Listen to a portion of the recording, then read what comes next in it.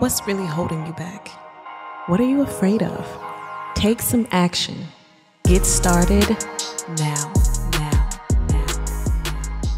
Thank you guys so much for tuning in yet again to my channel. I want to bring on a special guest, Ren. I know you guys have heard about her. You've seen her all over. Today, we're going to take a deep dive and talk with Ren and share her story. Hi, Ren. Thank you so much for joining. Thank you so much, Dela, for having me. I really appreciate it. We finally made it happen. Yes, finally. Long time coming. Yes, but it's the perfect time. Yes, it is. Yes, it is. All right. So catch us up. You've got a lot of great life updates. How's it going? Life is, I actually posted something about this. I said, this is like the best life has ever been.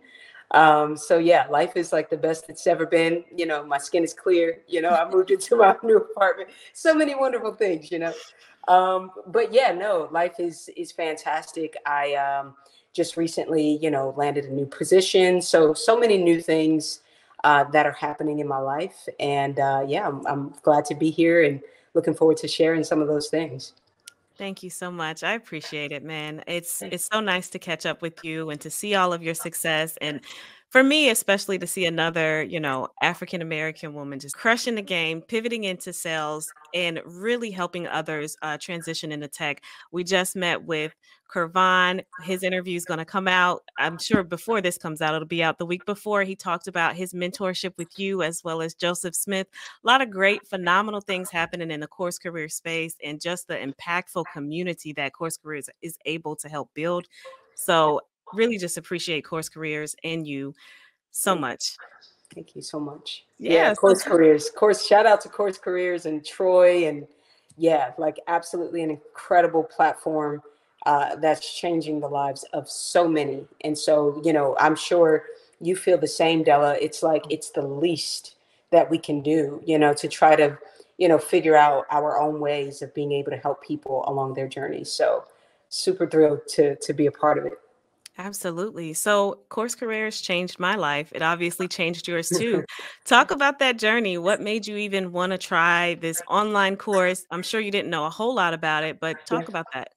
Yeah. So it was September rough or no, it was like actually October of 2022. And I was just in this space where I said to myself, okay, you know, I really I need change. It was October 2022, and I was living in Atlanta. I've been living in Atlanta on and off since 2016.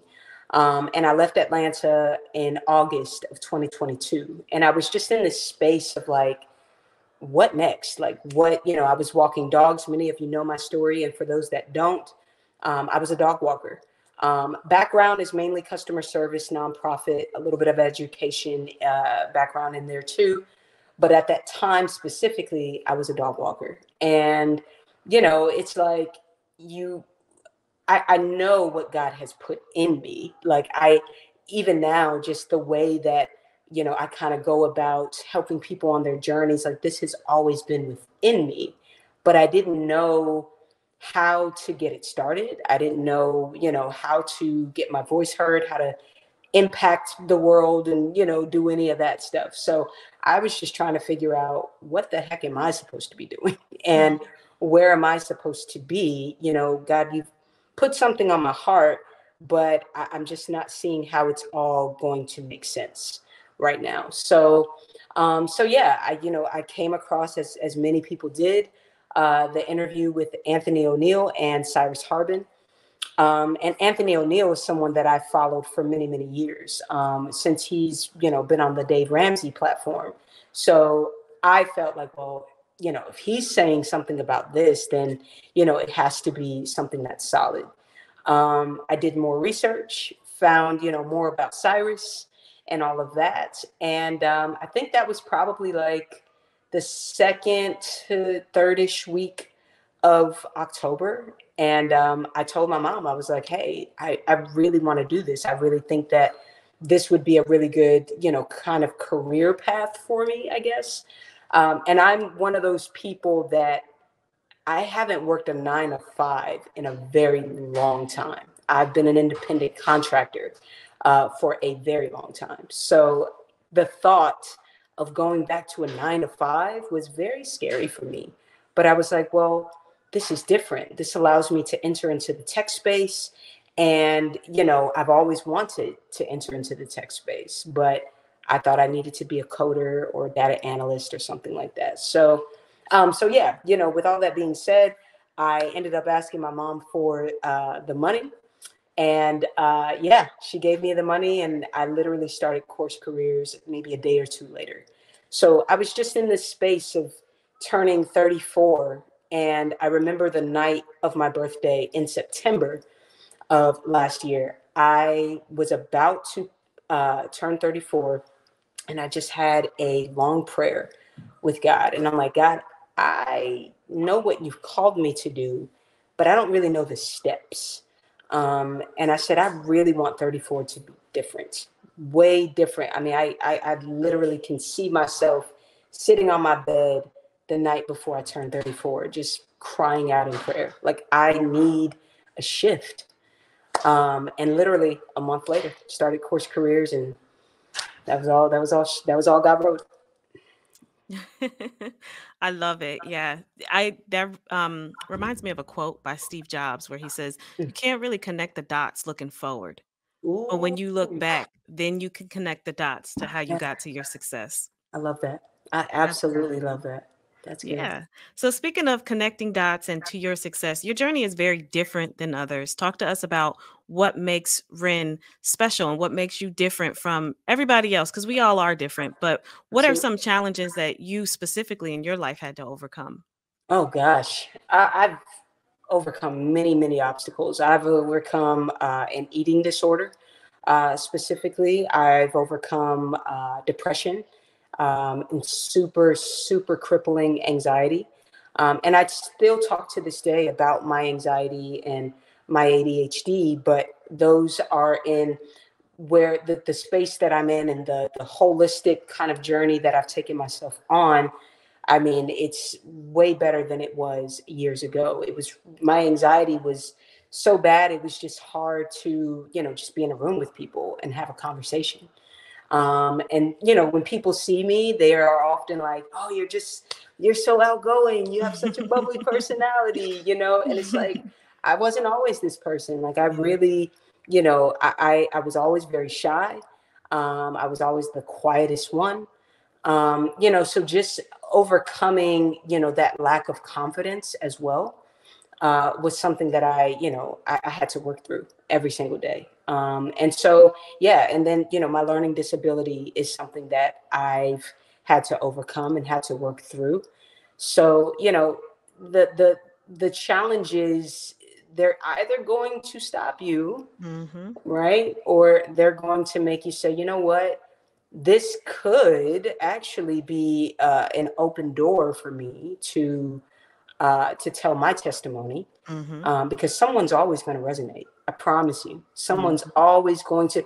We think nobody's going to listen to my story. Della, that's exactly what I thought. I remember getting on LinkedIn for the first time just back in October. And I was like, I've never used this platform. I don't really know what to do, but I'm just going to share my story. So I would share things like, I've got an interview, or I would share things like, just keep me in your thoughts and prayers, as I transition into the space, and being vulnerable, Mhm. and I think that that's what people ended up, just connecting to, was my transparency, and just the fact that I was able to be vulnerable at any given time. So, yeah, and it's funny because literally 5 months ago, I was outside walking dogs. Like, people think that, or 5 or 6 months ago now, but people think that, like, Ren, how'd you do it? And I'm just like, God, I don't know. Like, I just, I told my story, and fortunately, so many of you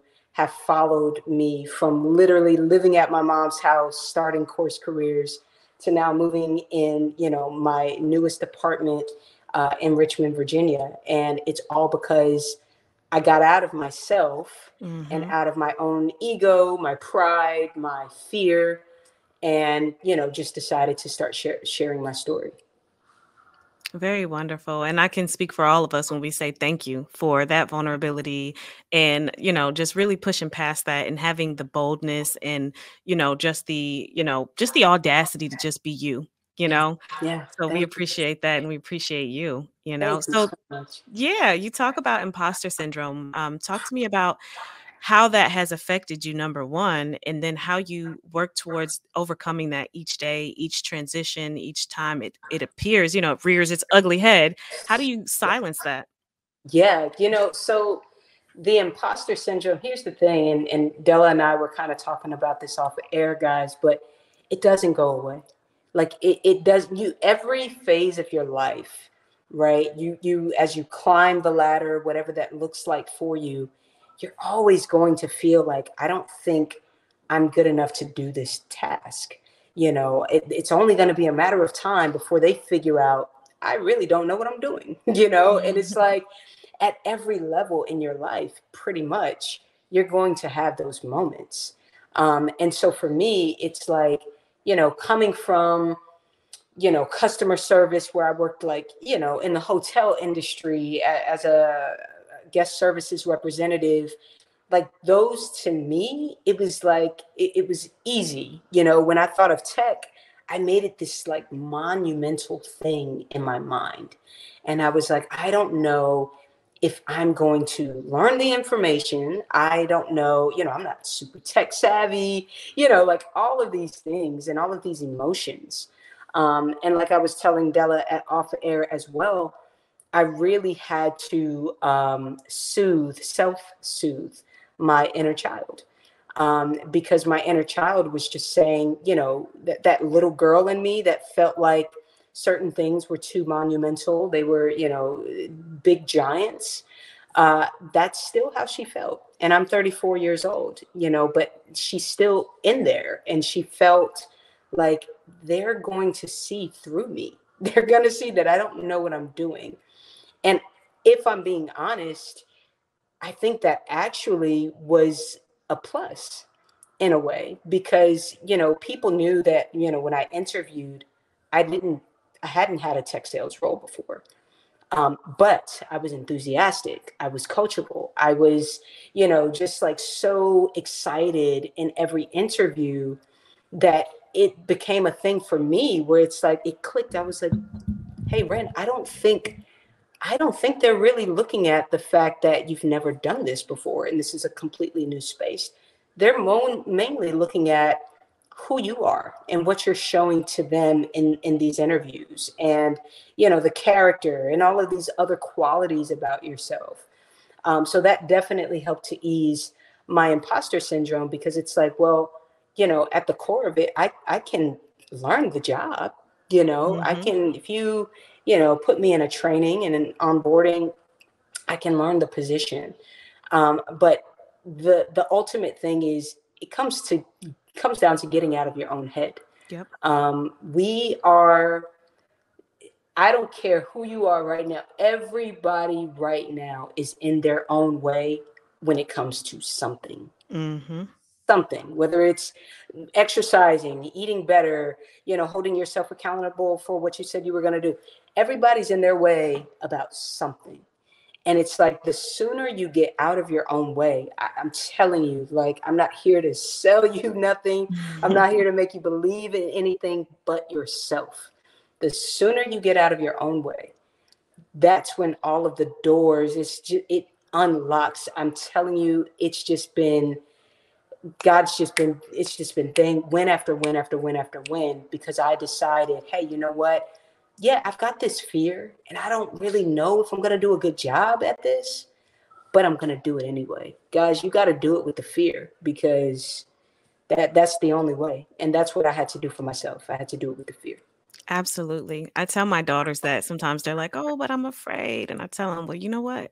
You can't be brave unless you're afraid, right? Now you get to say you're brave. That Now part. that's so cool. Now you're brave. Now Yes. you're courageous because you can't do that without fear." So Exactly. I love that. And Exactly. you said something else that reminded me of the story, and if you know, you know. That part. That part. Okay, You Della, I know, see you. there was a time where you look up and you see things as giants and yourself as a grasshopper, but you Yeah. had to first see yourself as the grasshopper. But in reality, you are the giant. And that Yes. thing that you think is the giant is the Ooh. grasshopper. Keep Ooh. that. Keep that in your memory. As somebody who also struggles with Wow. imposter syndrome, that Okay. verse resonates with me so much, and I have to go back and reread it. So that That's comes from the Bible, but that's you powerful. gotta remember Yes. that. You are the giant. Mm, love that. I love that. Because it's the truth. You know, we make everything else so big, and it's like if you can overcome this, oh, you're gonna the world you're gonna unlock, and what's on the other side, Oh, man. Oh, beautiful. man. It is. And you know what? Representation is so powerful because you talked about Yes. how you made tech so big in your head. And I remember when I was younger, I did the same thing. And I thought if anybody watches the Fairly Odd Parents, I thought in order to be Yes. tech and in tech and good at tech, you had to look Yeah. like Mr. Crocker, right? That's Yes. what I thought tech looked like. But no, Yes. if you are able to look in a mirror, you are what tech looks like. Absolutely. You are what tech looks like, and you if it's something Absolutely. that you wanna do, go do it. You can It- do it, you know? That's So, it. I thank you love so it. much for sharing that, Ren. Beautiful Absolutely, story. my friend. Love it. Yeah. So, your learning disorder, I Yes. know there are so many people, worldwide who struggle with learning disabilities, and sometimes even if it's not a diagnosed learning disability, Hmm. um, the whole IQ scale, that is based off of exposure. Yes. Yeah. So, talk to me about how you had to figure out how Ren learns. Let me not do this the way that everybody else do it and the way it's supposed to be done because I'm not a robot. I'm an Yeah. individual. I'm a person. Yeah. How did you figure that out? Yeah. So, I growing up, my mom was a school teacher, and I just, I don't know. Like I would always see kids in class learning things way quicker than me. And I'm like, okay, what's going on? And I wasn't diagnosed as a child. So, but I always knew something was different. Mhm. And so my learning disability specifically is I have a comprehension learning disability. It's really hard for me to comprehend things. So I have to go over things over and over and over again. Or you have to put things in like super layman's terms in order for me to get them. And so, how I overcame it was I would look at, like definitions, like for instance, this is so funny. When I was interviewing for companies, like the first time around that I was, Mhm. interviewing for companies back in October, November, the companies would have things like, yeah, our AI data is the most revolutionary, da da da, da. And I'm like, what? So what does it do? Like, just tell me what it does, please. So I have to go down a complete like rabbit hole of watching YouTube content, or I don't know, going to whatever kind of reviews that they might have on Glassdoor by their employees, that where their employees are kind of breaking it down. Yeah, I love working here because our product does this, and this is why I love it. So that's what I have to do in order to like, oh, have that aha moment. Oh, okay, this is what you do. And so, and I have to write things down, a ton of times before it makes sense. Even when I was in the interview process, I had sticky notes on my laptop to where the interviewer couldn't see.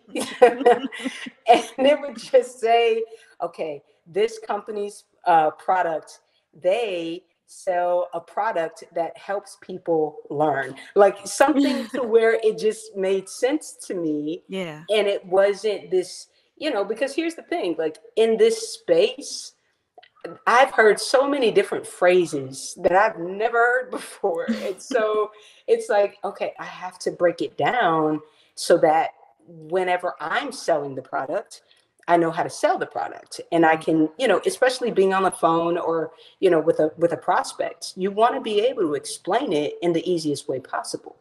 So, that was just kind of my method. And, I have to sit with things and take my time to process. And sometimes, like I said, I have to go over and over.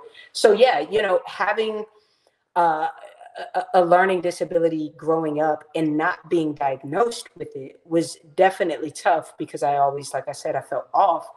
And then even the first tech sales role from, the company that I worked for the first time, Mhm. when I was going through the onboarding process, I remember talking to my manager, and I said, hey, like I learn differently. Um, I learn at a much slower pace, because everyone was getting it like so fast. And I started to feel worried, Yeah. because I'm like, I don't want to be left behind. Mhm. What might take you 2 days might take me 2 weeks, but I'm going to get it. But I have to go about it in my own way. And he was just like, Ren, what do you need? What do you need? What do you need? How do you need me to show up for you? How can we help you learn this information? And so he ended up directing me to one of the resources that they had at the company, with like just a plethora of information about our products. Wow. And they had so many like different like homework assignments that you could do, but it was very easy. They didn't make it very hard. And that's actually how I learned more about the product and how to sell it, was going through the university that they have there to learn that way. All right, guys, that wraps up part one. I know, it was getting good, right? Don't worry, part two will be out on Thursday. Part three comes out on Saturday, and the full video is going to come out on Sunday. So stay tuned to hear the rest of the nuggets. But what I will say, make sure you get a plan of action down. Don't just listen to this passively and think that, oh, it's great for that person, but I want to do it next. Maybe I can, maybe I can't. I'm here to tell you, you can, all right? You're smarter, stronger, and more powerful than you think. So get that plan in action written down and go execute. We'll see you guys in the next one.